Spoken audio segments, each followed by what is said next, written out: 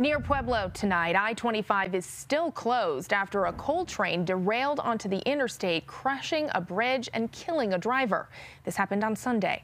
Governor Jared Polis will visit the site tomorrow to look at the progress of the cleanup operation. Tonight, investigators say a broken rail caused those 30 cars to derail, forcing the bridge to collapse. Your reporter Alan Janae visited the site of the crash today and has this update.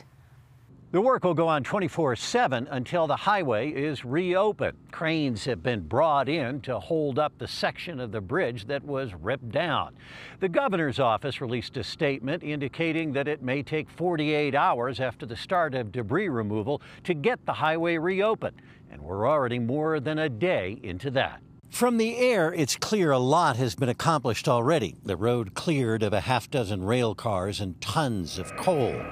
Far different from the scene after the wreck collapsed the bridge and threw trains onto the highway, killing a truck driver. We knew from the beginning it was going to be a big undertaking. Getting it cleared and assessed is the first step. And now I think they're focusing on that bridge, determining how best to get it off the piers and moved. Investigators say there was a break in the rail line before the train reached the overpass, but don't know what caused the break.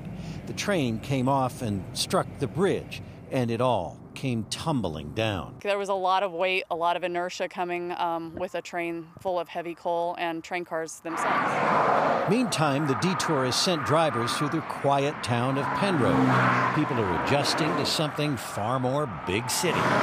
Traffic jammed. 50 is way heavier than it normally is. That's unbearable. I know, right? It takes 10 minutes to get across town, so 15 is just too long for me. At Coyote's Coffee Den, business has picked up. It's staying steady like this.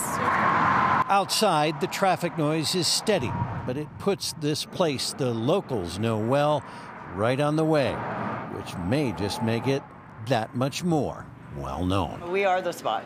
I'd say we are definitely the spot. The NTSB says its investigators will look at why warning systems didn't alert the crew of a break in the track. An expert tells me there's low voltage that runs through the rail lines that can show when a circuit is not complete. Also yet to be agreed upon who actually owns this bridge.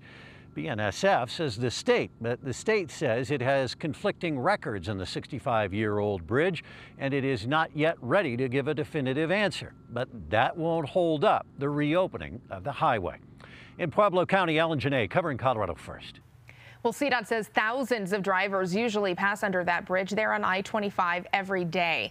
We also have a list of other detours outlined on CBSColorado.com. We will also post updates to this investigation there as we get them.